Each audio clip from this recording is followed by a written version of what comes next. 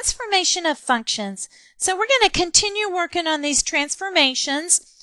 We have done a vertical shift, and remember it was outside the x. The next ones we're going to look at are horizontal shifts, and our shift is inside with the x in the function. When you have that, these shift in the opposite direction.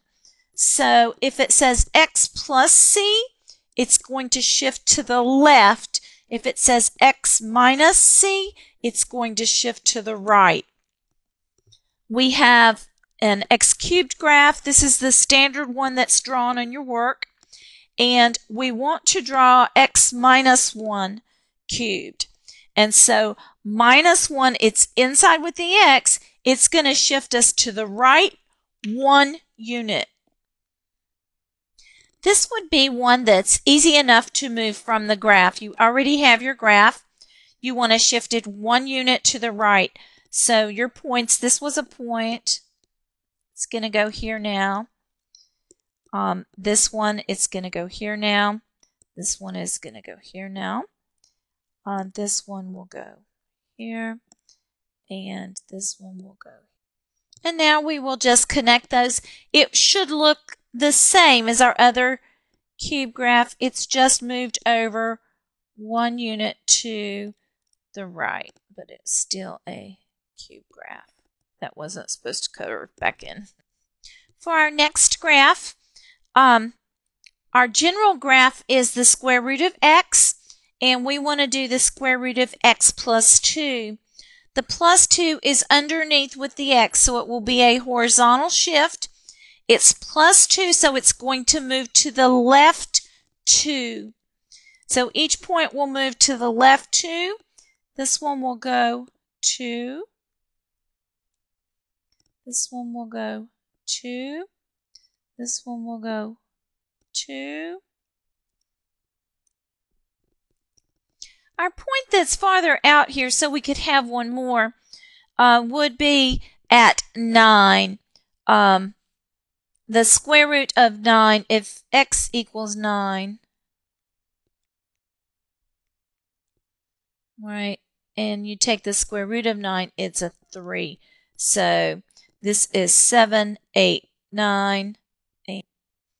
That would have been right about here. So if we move it to the left 2, we go here. And now we can draw, it is a square root graph.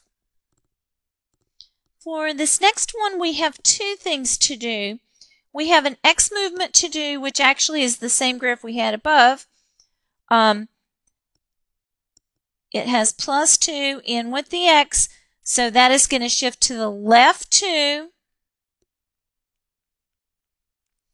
And then we have a minus 1 that's outside the radical, so that's going to be a vertical movement, and it's going to go down 1. So when you have more than one thing to do, the first thing you will do will be a horizontal shift. Then you will do a stretch or shrink, reflection, and vertical shift last. So we just have 2 things. We have horizontal shift, and then our vertical shift will be last. So first we will do this, and then we will do this. So we'll do it first just from the graph. So we're going to go down left 2 and down 1 each point. So we're going to go left 2, 1, 2, down 1. Make your point. All right, that was for this point. From this one, we're going to go left 2, down 1. Okay, we're out to this third point. We're going to go left 2, down 1. All right, and remember the one, it was at 9. So it would have been a couple more out here. 9, 3, we were here. And we want to go left 2, which would get us to 7, and down 1. All right. So we don't really have this one out here. I was doing that to help us draw. So then we connect our graph. I'm going to backtrack and do this with tables, and we should get the same points that we have on that last one. So if we did an original table for square root of x, right? So we did 0, square root of 0 is 0. We did 1, square root of 1 is 1. Then we used perfect squares, remember? Square root of 4 is 2, and square root of 9 is 3.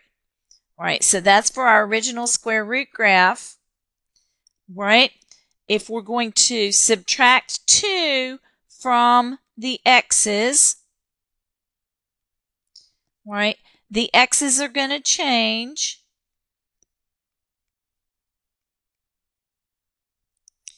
So 0 minus 2 is negative 2. 1 minus 2 is negative 1. 4 minus 2 is 2. 9 minus 2 is 7. I can actually go ahead and do my y's here because those were two separate things. They didn't both happen to the same variable. And so now my y's, they are going to do minus 1. So 0 minus 1 is negative 1. 1 minus 1 is 0. 2 minus 1 is 1. And 3 minus 1 is 2. So our new points should have landed at these coordinates. Let's check. Negative 2, negative 1. That's this point. Negative 1, 0. Second point. 2, 1. 2, 1. That point. And 7, 2.